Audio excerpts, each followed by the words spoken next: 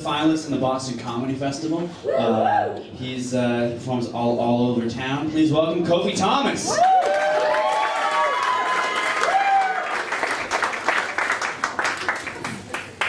How's it going? How are you? Kofi.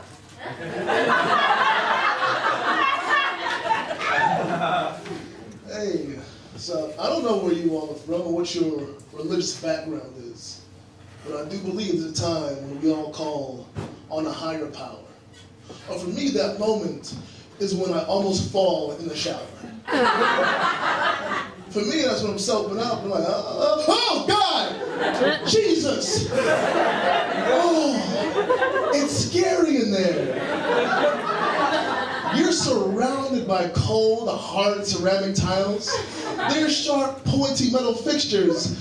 Nothing to grab onto. You're wearing nothing, and you're standing on soapy water.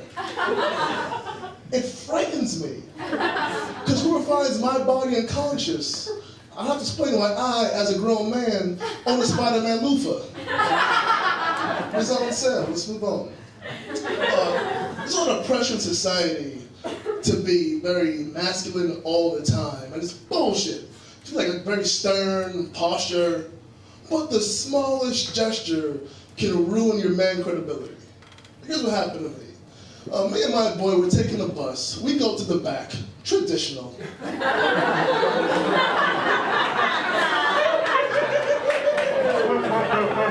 get to the back of the bus. I hear the bus driver, he's going off on his passenger. He goes, listen, you sit down, because I'm King Kong on this bus. I turned to my boy, I was like, ooh, he sounds like Denzel. But do you see how that's not masculine? First part, I said, ooh. You don't ever say ooh as a man. Second, how I pointed. Hey, what's up? How you doing over there? You all right? Cool. Now look at my posture. Look how straight this arm is. I'm facing her. Should have come in there like, oh, how you doing? All of a sudden, all this is open. You lose that credibility. We all live with somebody, well, at least I do, somebody you secretly hate. The little things you start just like hating the littlest things, like, oh, really? Really? You're gonna put your milk in first, then the cereal? Come on, who does that? Psycho. So I can't stand my roommate, because whenever he gets high, he's got to come to my room and let me know just how high he is. So whenever he gets high, he comes to my room and he's like, oh, praise Jah. Kofi, it feels like my whole body is on fire. I was like, oh, David, you're Jewish. Please stop talking like that. And it's so annoying. Sometimes you can live with somebody for a long time, but they'll still do like something that shocks you or surprises you. Like this happened between me and my dick. Because when I was younger, like I'd be at a bar or a party talking to a girl, she'd say something, she'd be talking about, oh, I don't know where I'm going abroad next year. Like, oh, really, really, I want to leave. But I looked down, my dick was like a fiend. It'd be like, oh, come on, man, come on, just take her home, Kofi. We need this, we need this. Oh, all right. But a couple nights ago, I'm in the bar talking to a lady. She leans over and says to me, she goes, actually, I think a certain type of people abuse the welfare system. I was like, oh, no. But I looked down and I was like, what? And it was looking back up at me, it was like,